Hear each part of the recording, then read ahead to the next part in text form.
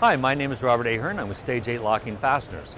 Stage 8 Locking Fasteners is an active mechanical locking fastener company. That's all we do, is specialize in active mechanical locking fasteners. I have here in my hand a header bolt, and the way it works is by putting a groove here in the top of the bolt. The bolt goes in and gets torqued to spec. A locking retainer that is specific to the engine goes over the top of the bolt just like a box end wrench. It goes up against the tube of the header, and then you simply take an E-clip, goes right into that groove to lock it. It cannot loosen because it's a true active mechanical lock. Kind of the next step up in complexity is for a collector kit. We add one extra piece of hardware called a threaded tab. The threaded tab goes on the back of the collector bolt. The tab will spin around and hit the tube on the back, so you only have to wrench one side, which is kind of nice.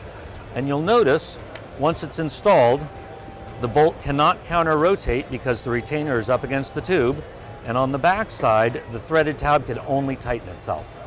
This is an active mechanical lock, so when you have a lot of thermal cycling and a lot of vibration and you need a fail-safe threaded joint, Stage 8's the place to go. Now I'd like to show you our active mechanical locking spindle nut. We have a spindle nut that you can lock in any position, 360 degrees. So once you get the clamp load value set, we will lock it in exactly that position. This is our spindle nut system. It's called the X-Lock. This is the notched washer that goes over the keyway on the spindle. That's your first step. We only use one nut rather than a dual jam nut system. The nut goes on,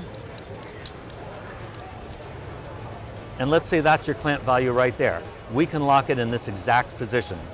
There is a prime number of notches in the notched washer, a prime number of tabs in the locking retainer, with an even number on the inside.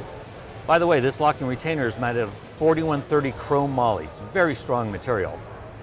The mathematical relationship between the numbers is such that, and it goes on and it doesn't engage, if you watch the tabs right here, if I just turn it every time, they walk a little bit, and they will always find themselves a spot where it'll fall right down in. Looks like one more. Nope, one more. Right there. Then you simply drop a snap ring over it to hold that down. This will provide up to 250 foot-pounds of reverse torque resistance, and it's bulletproof.